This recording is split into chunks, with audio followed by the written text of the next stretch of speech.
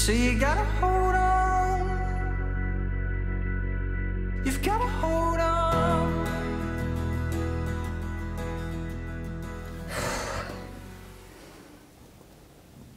Oh, I made it back. Oh. Bed. Bed.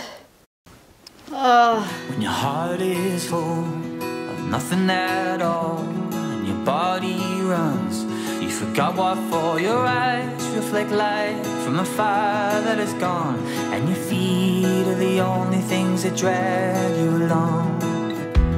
When you're low on love, It's a little colder than I was expecting. when the words they said were the stones and sticks buried in a cage, 100 miles underground. When the rubble is falling, you'll be singing aloud, don't you? I would normally say I never want to leave again. But I know this is just a step in my recovery. I know every time I do this, it'll get easier and easier, and that's why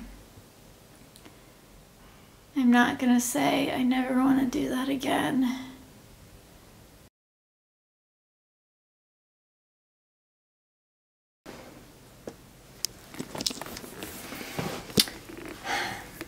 Here we go. I am about to go exploring in France. My first time ever by myself without my husband. You know, I woke up today at 4 p.m. I was exhausted. I just like couldn't get the energy to leave the hotel room.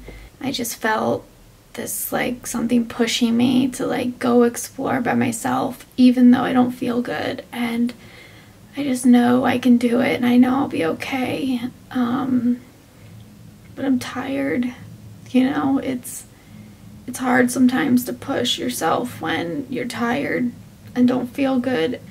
You don't know if it's gonna go well or not, but you just have faith that it will.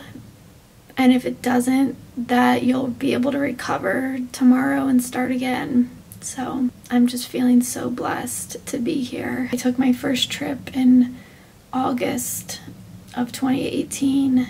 It's now May of 2019, and you know, we've traveled a lot, and I have never been able to travel out by myself.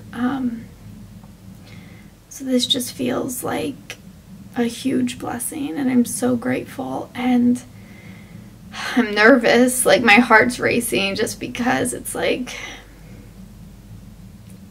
you know how many things can go wrong, and when you're alone and things go wrong, it's different than when you're with, you know, someone you trust and someone that understands my condition and things go wrong. So